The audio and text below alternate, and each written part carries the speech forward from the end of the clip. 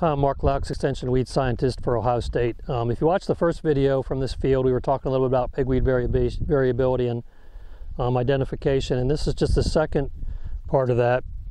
Talk a little bit about management. In this field, one of the questions we had, again, this is that was cropped up until last year, had soybeans in it, and then this year they're trying to get a pollinator wildlife seeding going in there. And there are patches in this field of large patches where there's a lot of waterhemp / palmer or some hybrids, and then there's large portions of this field where you just see an isolated plant here or there. You don't really see any. So we're always trying to figure out, in a situation like this, out of curiosity as much as anything else, where did it come from? And of course the possibilities are it came in on the seed that was produced in places like Kansas or Texas.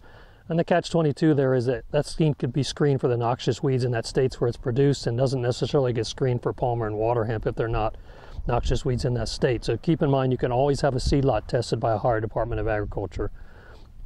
Right, in this field, I think our conclusion was what we probably had was in the beans, in the past couple years there was maybe an individual plant. So some plants got brought in here on a combine or something like that.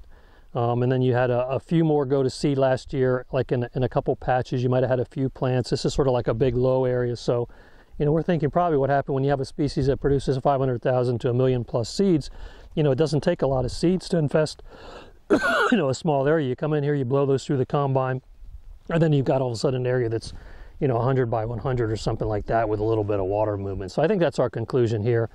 The question last year was nobody really seemed to see, that there was waterhemp or palmer in the field, but, maybe they weren't very many, or maybe there was some giant ragweed mixed in with it, or something like that. So in this situation where you're really out of chemical options, you got desirable grasses planted, desirable, native species and things like that. So, we tried to formulate a recommendation here, and obviously it's going to be mowing. They don't want to take out the stand, so it's going to be mowing.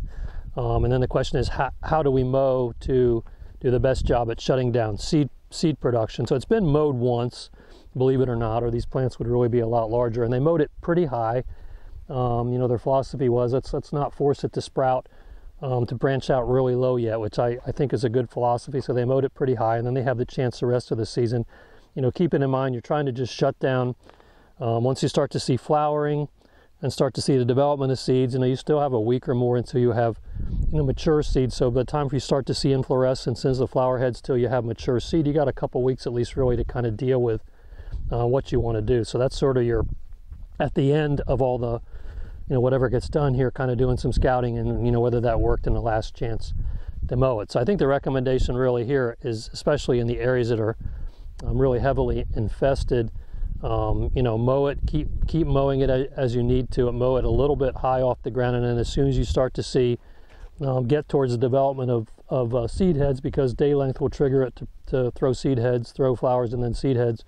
Then you might want to say, okay, it's mid-August, it's the end of August, something like that. We're going to go low at that point and mow it off, right? And if we get a little bit of sprouting, we're going to hit frost here pretty soon, so we shouldn't see a lot of seed production. What we have seen if you mow early is, and you don't, mowing early will force it to branch. It will, continue to branch and get big through the season, but it forces it to go low. So like in a silage cornfield, sometimes what you see is you go in and see plants that are about this tall with little prong seed heads on them. So I think that's an okay philosophy. And again, in this area then, maybe doing some walking around the edges of the big patches with a machete or something like that to kind of look for the isolated plants that might be going to seed. Keep in mind that both waterhemp and palmer are on the noxious weed list. So if you're a grower or a municipality or whatever entity you are, you do have a responsibility to keep them from going to seed, regardless of how they first got in there. And we have resources to help with identification.